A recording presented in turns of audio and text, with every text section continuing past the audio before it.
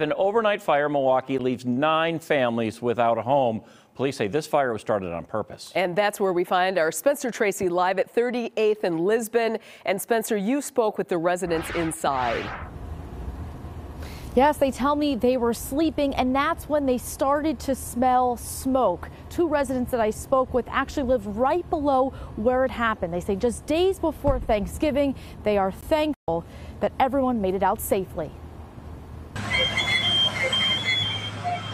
I got up and I thought there was a fire or something outside. Davis Gardner says all he smelt was smoke. All I know was just big blaze shooting up out there, and I telling everybody to get out of the building. A neighbor captured the heavy smoke pouring out of the 3rd-story window. Milwaukee police say a person intentionally started a fire around 1 a.m. in one of the apartment units near 38th and Lisbon. Jeanette Jackson lived right underneath where it started. My apartment is destroyed. No salvage. This is all I own right here. This is it. This is my whole life right here. This bag. All my things that I got is gone. I don't have anything. The Red Cross says this fire left 9 families without a home. There was 11 apartments in the building, 2 were empty. They're helping families out at the Wauwatosa Presbyterian Church. I'm at the Red Cross right now. Just trying to see out, I get some help.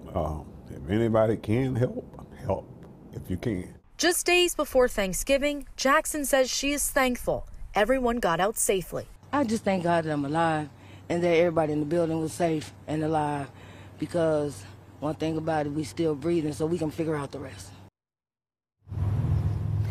And residents tell me they have some suspicion about how that fire started. They tell me where that fire started. That apartment was empty at the time, and that previous tenant just recently moved out. Police say they've made no arrest at this time. For now, reporting live in Milwaukee, I'm Spencer Tracy, FOX 6 News. Such grace through all of that drama and all of that tremendous pain and shock, no doubt, that we heard from people you spoke with. Spencer, thank you for that.